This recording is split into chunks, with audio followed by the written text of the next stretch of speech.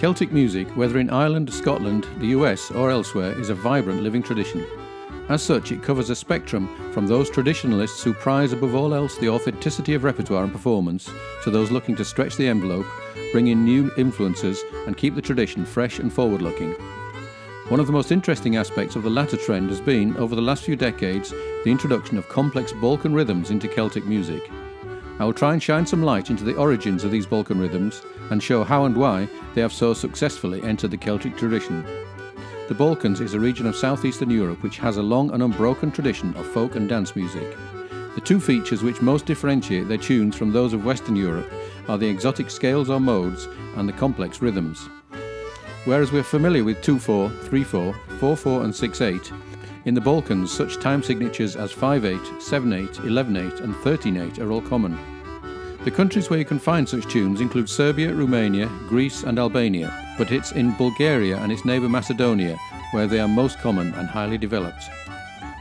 One of the most common dances in Bulgaria is the Padushka, or Old Man's Hobble, in 5/8 time.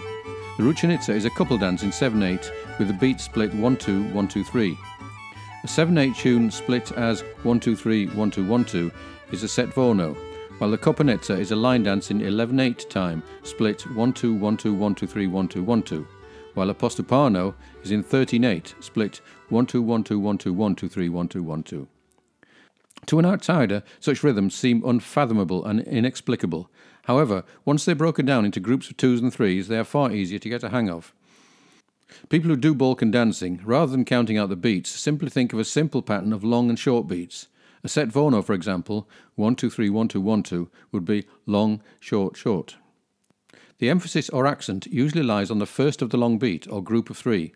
A helpful aid for getting familiar with these rhythms is to choose a memorable phrase which coincides with the pattern of long and short beats. So 1-2-3, 1-2, 1-2 could be taking a long bath, while 1-2, 1-2, 1-2, 3 could be bacon, egg and sausages. For most of the 20th century, music from the Balkans was little heard in the West, the main sources being the international folk dance movement and a handful of folk ensembles in places such as Britain, the US and Australia, organised by people of Balkan heritage. Recordings making it to the West were few and far between, and travel across the Iron Curtain was rare. Fortunately for our story, among the few intrepid travellers from the West was Andy Irvine. Andy Irvine was, in the 1960s, one of a new breed of Irish musicians who was interested in expanding the scope of Irish traditional music. He looked first towards America, where he travelled and performed with musicians such as Daryl Adams and Ramblin' Jack Elliott. In 1968, by now a member of the seminal group Sweeney's Men, he turned his attention eastward and undertook a series of trips to the Balkans, returning eventually with a head full of tunes, a collection of LP recordings, and an abiding excitement and enthusiasm for the dizzying rhythms of Bulgaria. He eventually managed to persuade some of his fellow musicians to join him in attempting to play some of these tunes back in Ireland.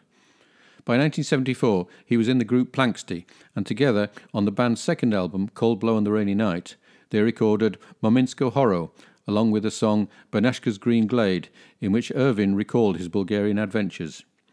The tune proved popular and was followed on the next album after the break with Smekano Horo.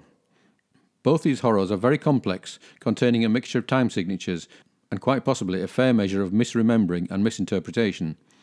Nevertheless, musically they were a bold and highly influential addition to the musical vocabulary of the traditional revival in Ireland, and many other musicians were intrigued. Another version of Mominsko Horo was recorded in 1990 by guitarist Artie McGlynn and fiddler Nollaig Casey on their album Lead the Knave. In 1981, Time Dance, a piece composed by Bill Whelan and Donal Lunny, was performed by Planxty during the interval of the Eurovision Song Contest in Dublin. In 1992, Irvine, along with Ilan Piper, Davy Spillane and producer Bill Whelan, recorded an album entirely of Bulgarian and Macedonian tunes. This album, East Wind, showed without doubt that Balkan and Irish musical styles could be successfully fused. It was not a commercial success, but Bill Whelan incorporated many of the ideas into his composition Riverdance for the interval performance of the 1994 Eurovision Song Contest in Dublin. A year later, this expanded into the Riverdance theatre show, which rapidly became a worldwide sensation.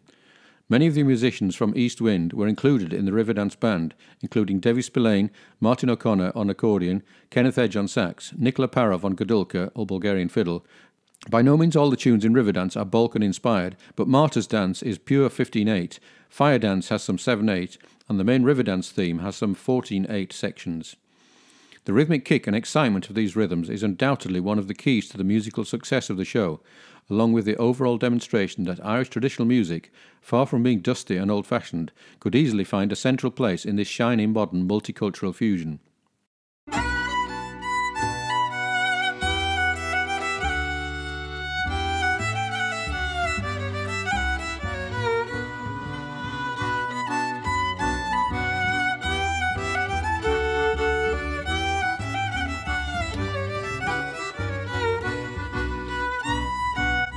Whether consciously or otherwise, Riverdance was the vehicle by which Balkan rhythms entered the consciousness of every Celtic traditional musician from that moment on. It was only a matter of time before others took up the challenge. One of the first bands off the starting block was the innovative and influential Anglo-Irish band Flook. Their second album, Flatfish, in 1999, included Gentle Giant, a pair of tunes including a traditional Macedonian oro and a self-composed tune, both in 7/8. Their next album, Rubai, in 2002, included another 7/8 tune, Kalamatianos, while their 2005 album, Haven, had Wrong Foot Forward, a set starting yet again in 7/8. Michael McGoldrick, who left Flook in 1997, released a solo album, Fused, in 2000, which opens with his own 7/8 tune, Watermans. McGoldrick was in the band Lunasa when they recorded their eponymous first album in 1998, and this included Fiabra, a three-part set finishing with a 7/8 tune, Thunderhead, written by flautist Greg Larson. This tune had previously been recorded by Scottish piper Hamish Moore on his album The Bee's Knees with sax player Dick Lee in 1991. While the flute had a natural Bulgarian counterpoint in the end-blown instrument known as the kaval, for the bagpipes it was the gaida. Nikola Parov of Riverdance fame had shown the world what the gaida could do. The world of bagpiping is both well-organised and highly competitive, so it's no surprise that many pipe bands, both in Scotland and elsewhere, began including Balkan or Balkan-inspired tunes into their repertoire. The Clan Sutherland Pipe Band, for example, have an excellent Kopanitsa 11/8 on their 1995 album Pipes and Drums of Scotland. The Scottish band Pipe Down, featuring piper Lee Moore, have a 15/8 tune, the second half of Conrad the Bulgarian on their album The First Measure in 2002. The fiddle has its Bulgarian counterpoint in the gadulka. This is a pear-shaped instrument played vertically, without a fingerboard and with a string stopped with the back of the fingernails rather than the finger pads. This is a very difficult instrument for an outsider to master. Nevertheless, the sound, though very distinctive, is at least in the same ballpark as the fiddle. The bouzouki, with which Andy Irvine first brought Balkan music to Ireland, is itself a Greek instrument, but has now become an integral part of Celtic music. It has its Bulgarian counterpoint in the tambura. The accordion is common in Bulgaria as it is in Ireland. It's perhaps this similarity of instrumentation which in part is the reason why Celtic and Balkan music seem so compatible. Another reason is probably that once you've got the hang of the rhythms, many Balkan tunes, particularly those in 7/8, are actually quite easy to play. They're often based on a very simple question and answer structure which makes them accessible to read and to listen to and easy to compose.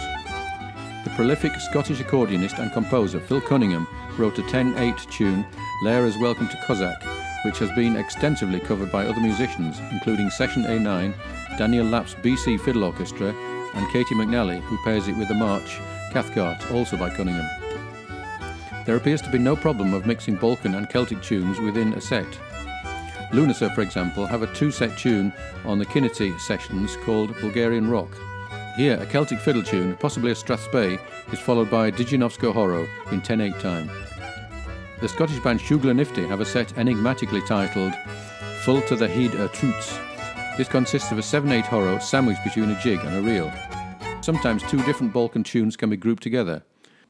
The London-based Artisan Row recorded a 7/8 tune, Setvono Horo, and paired it with Macedonian Horo in 13/8 on their 2017 album Wild Winds.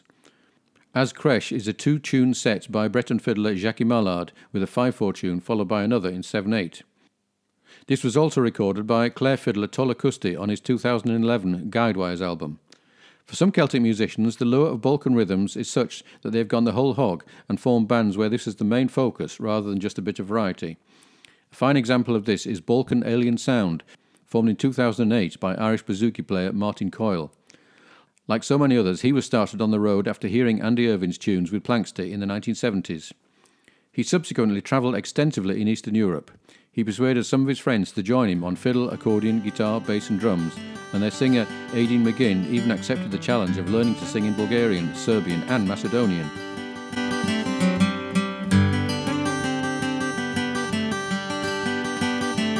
There is also Lazik, a band from Cork, whose main focus is Balkan, along with gypsy and klezmer, as well as a sprinkling of Celtic music.